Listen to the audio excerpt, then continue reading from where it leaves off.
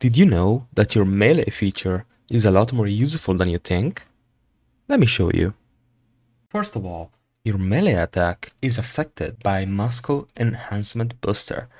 This booster increases the damage it does by roughly 15%, 10%. Not much, but better than nothing, I guess. Using the melee attack with a secondary weapon equipped is a lot better than using it with a primary weapon equipped because of the difference of the animation. As you can see, meleeing with a secondary weapon makes the animation hit with your arm from the top to the bottom rather than from the bottom to the top. This means that you have a lot more chances to hit the enemy on the head. Your melee attack can also be used to prevent taking damage from things like warriors and brood commanders, especially when they charge at you after you remove their head. They get a significant speed boost and they can very easily kill you if you don't run away or, as you can see, stop them. My absolute favorite part of the melee attack is that it can be used to bitch slap hunters that are pouncing you.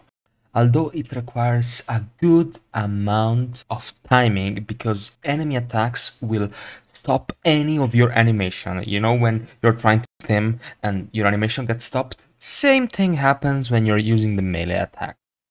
As a summary, I'm gonna tell you which enemies you should use and not use the melee attack on. So far, I've shown hunters, scavengers, brood commanders, and warriors.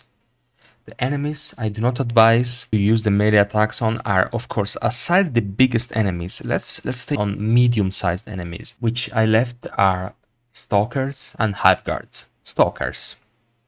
It can work on stalkers, it will in fact stagger them, but they will recover almost instantly out of it, which is, you know, they attack very fast, they move very fast. I really advise to not use it on stalkers.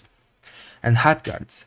It can work on hive guards, but most of the times your attack from the front, of course, will hit their armor, which results into nothing.